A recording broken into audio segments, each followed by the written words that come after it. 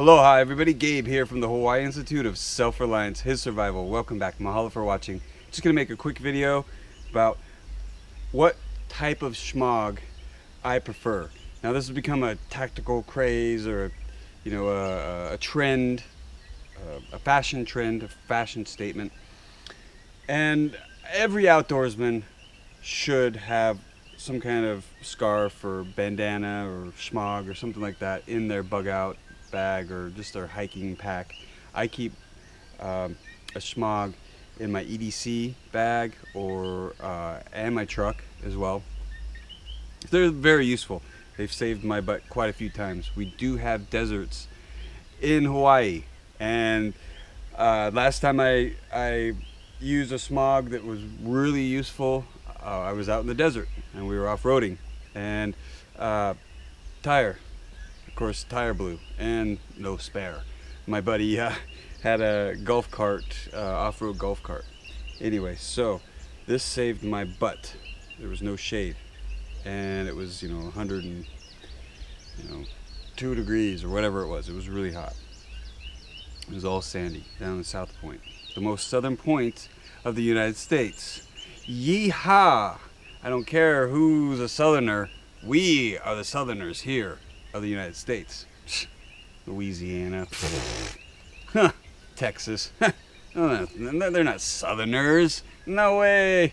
We're, seriously, South Point is like thousands of miles more south than Texas.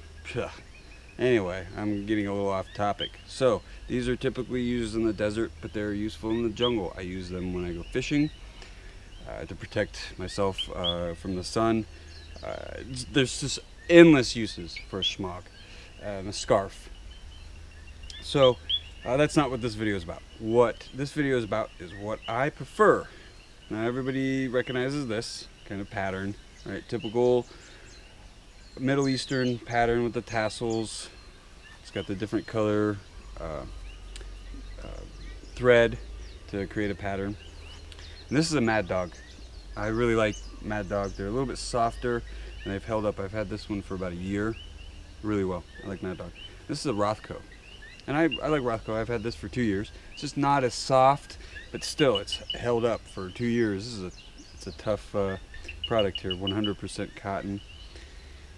And this, it's the same pattern, same everything as this one, right? But it's all the same thread color. There's no variation in thread color. So it you don't look like somebody you're not supposed to look like as much. That's my point of this video.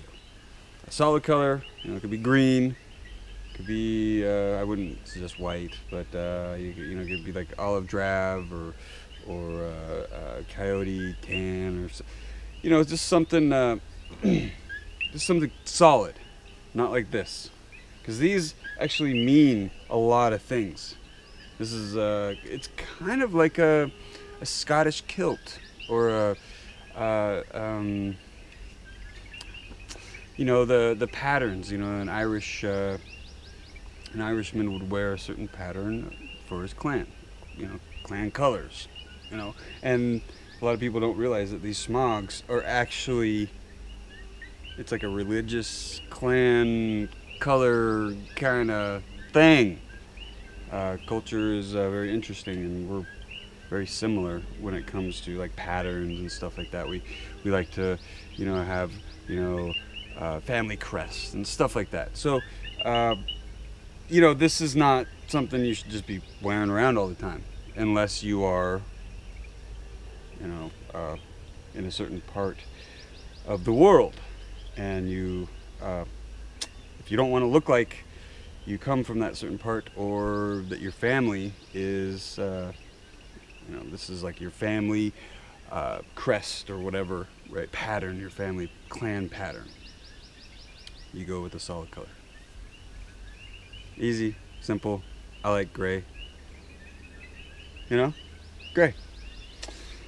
So I'm gonna wrap this video up right here. Remember, when you choose a shemagh, don't look like someone you're not supposed to look like.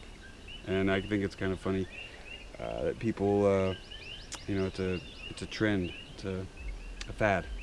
Now I've worn them. I like them, but I don't wear it for an accessory. It's like, it's useful.